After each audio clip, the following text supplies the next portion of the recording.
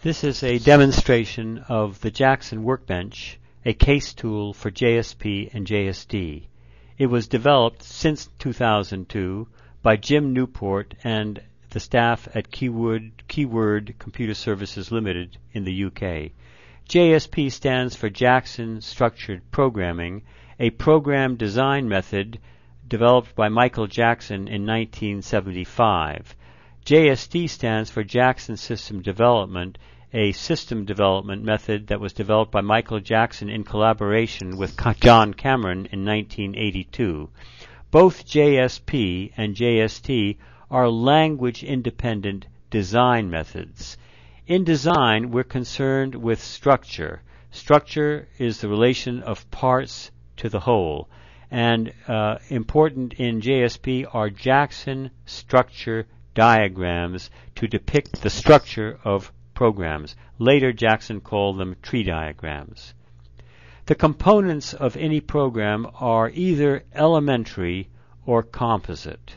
Elementary components are simply operations in some programming language, while composite components are the three control structures of structured programming, namely sequence, selection, and iteration. Let us now go and look at a sequence. A sequence is defined as a composite component, A, that has two or more parts that are executed once. Each part is executed once in order. So A here is a sequence of three parts. Now, we can use our cursor to bring up a hotspot here and add another component.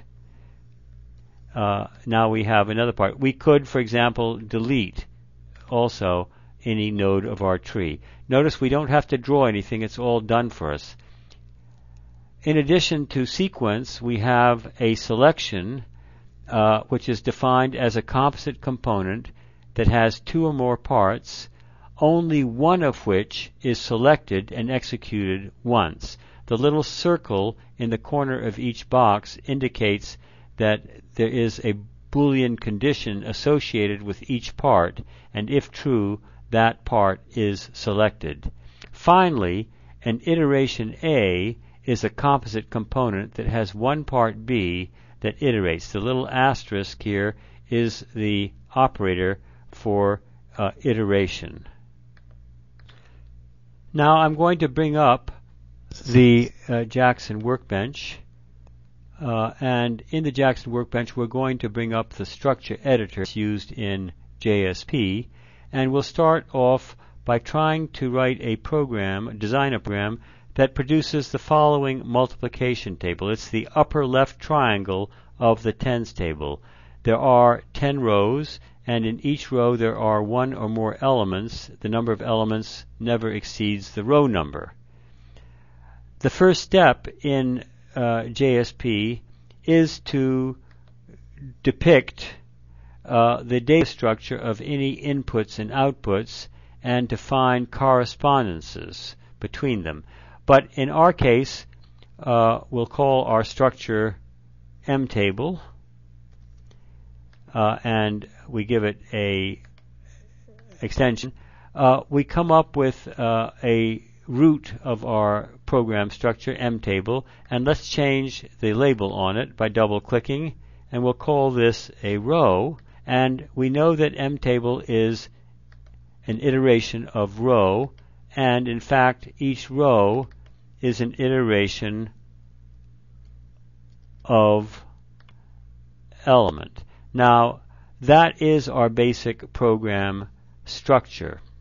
The next step in the method is to list and allocate the options in the program that are needed to produce the output, and to ask the question, how often do these operations occur, and in what component do they occur?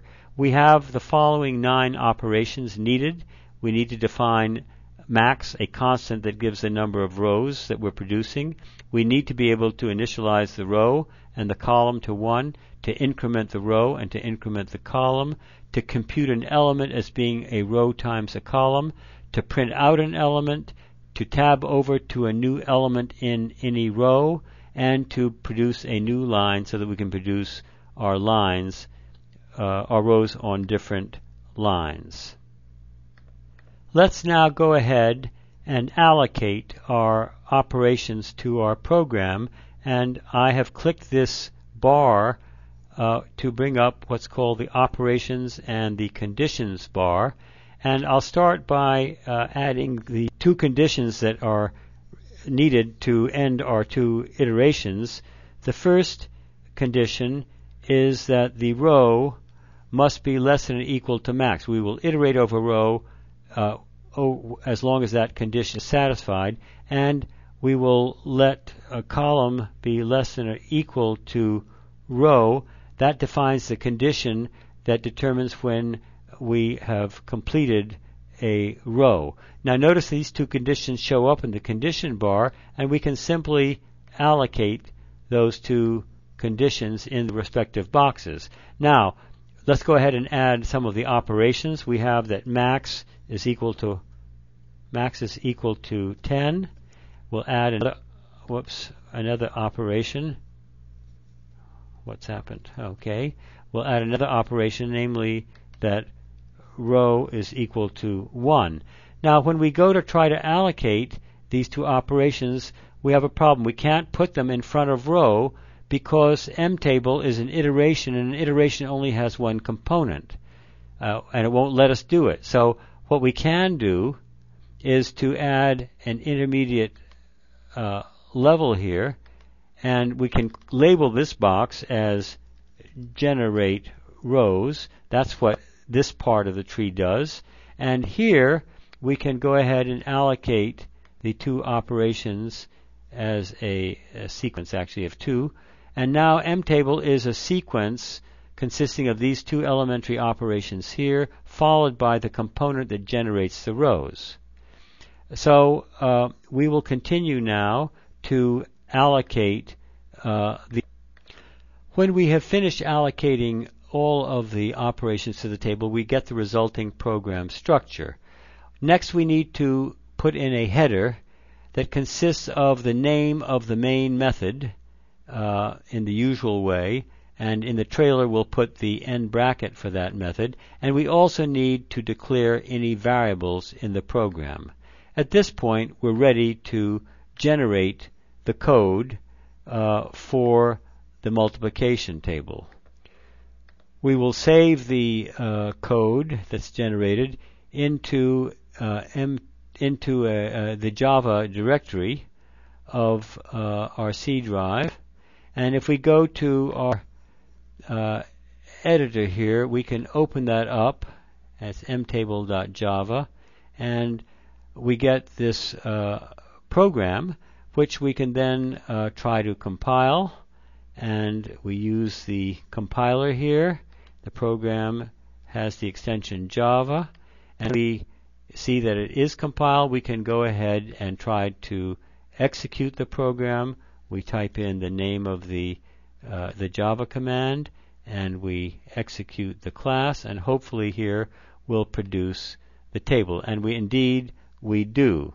So now that that is done, let's go back and take a look at some features of the Jackson Workbench. First, we can display different parts of our workbench, and we can also make things either larger or much smaller. So a lot of flexibility in the display, and we also have the ability to print out